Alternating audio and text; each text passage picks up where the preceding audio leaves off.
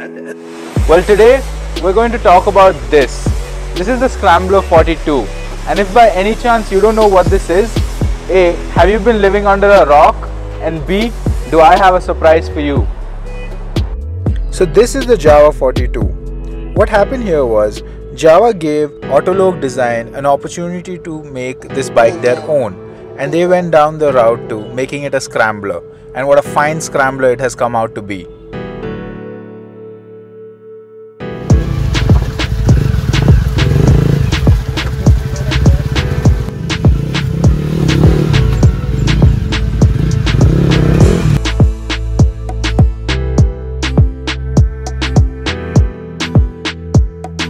The 293cc engine is still sitting on the double cradle frame and still pushing out 27 bhp. The only difference here is that it's got a bigger breather. Now, talking about the front end, it does not resemble the Jawa 42 by any angle.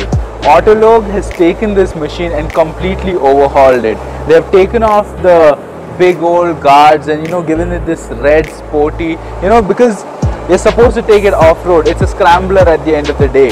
It's also inspired by many FTR aesthetics, like the single headlight, the cover protector, snazzy yellow color on that. I really appreciate that, putting all the aesthetic together.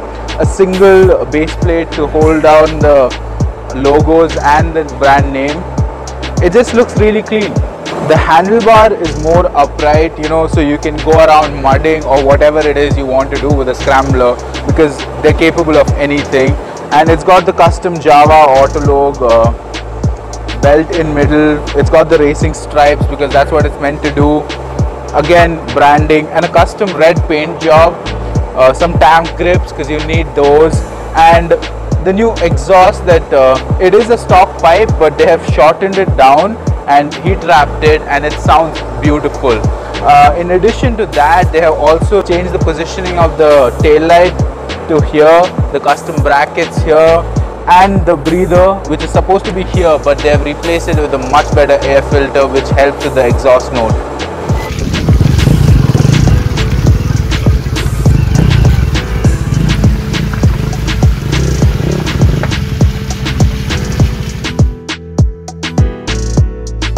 The bike is very nimble and you can put it through its paces no matter what.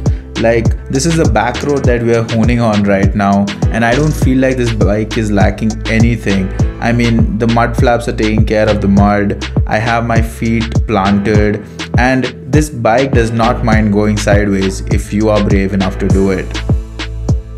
The custom handlebar does not let you down. It puts you exactly where you want to go. The tires also have been upgraded on this machine by Autologue, and that has come to help it a long way going through a road like this. After all, it is a scrambler. Well, at the end of it all, what can I say? This beast has my heart. But this is no practical machine. You cannot ride it every day, let's be honest about that. And the Jawa waiting list is so long, it will take you a while to acquire one of these beasts. The kit by Autologue is a custom one-off, and it's going to cost you somewhere around 150 to 2 lakh rupees. Don't forget the base price of the bike, which is also somewhere around 160 to 180 where you're living. A huge shout out to my friend Mukul for giving us this bike and trusting us with it. Go check out his company, Autologue Design. He makes kits for every bike possible, and they're really good. Thanks for watching our video. Like, share, subscribe. Tell us what you think about the Scrambler 42.